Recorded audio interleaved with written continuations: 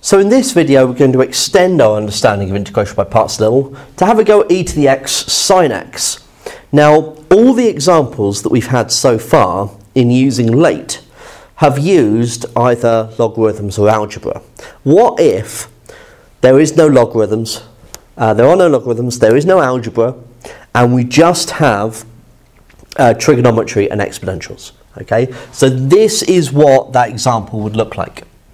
Okay, so how do we go about it? Well, we should work through it in precisely the same way as we always have. So using late, it would say to use the trigonometry before the exponential.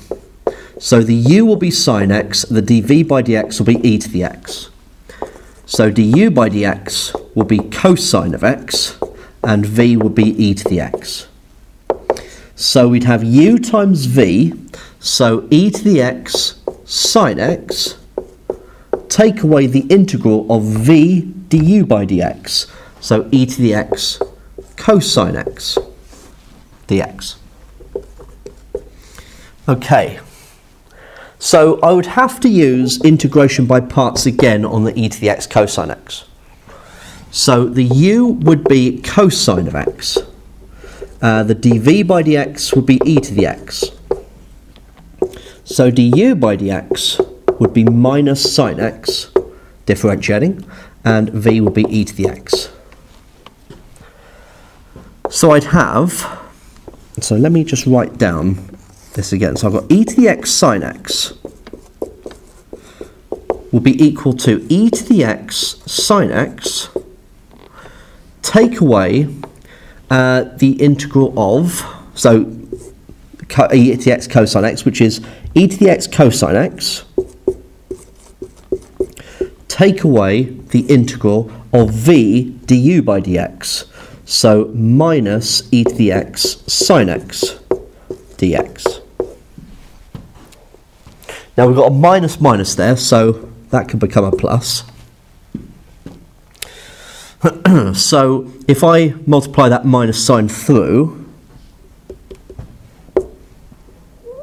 I would now have this situation. Okay?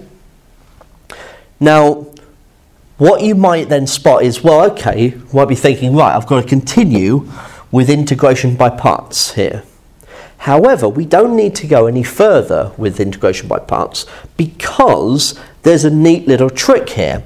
Because I've got the integral of e to the x sine x here, I've got minus the integral of e to the x sine x here. So if I add the integral of e to the x sine x to both sides, I would be left with two lots of the integral of e to the x sine x dx to be equal to e to the x sine x minus e to the x cosine x. So then I could just divide through by 2.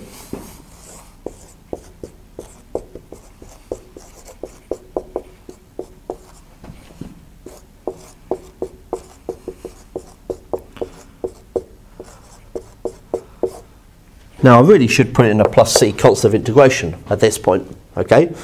But there is your answer, okay? So, yeah, it's a trick, okay? It's a bit of a trick really that allows this to work, but it's really neat if you can see it and really works well. If you had continued and I remember doing this when I was doing my maths degree. I remember sitting there and continuing with this because I hadn't spotted the trick. And what happens is that, well, you end up with this integrating to this, as we had, okay? And the e to the x sine x's cancel, and then you get this integral left over, and then that integrates back and it cancels out that term as well, and you just get left with like 1 equals 1 effectively, right?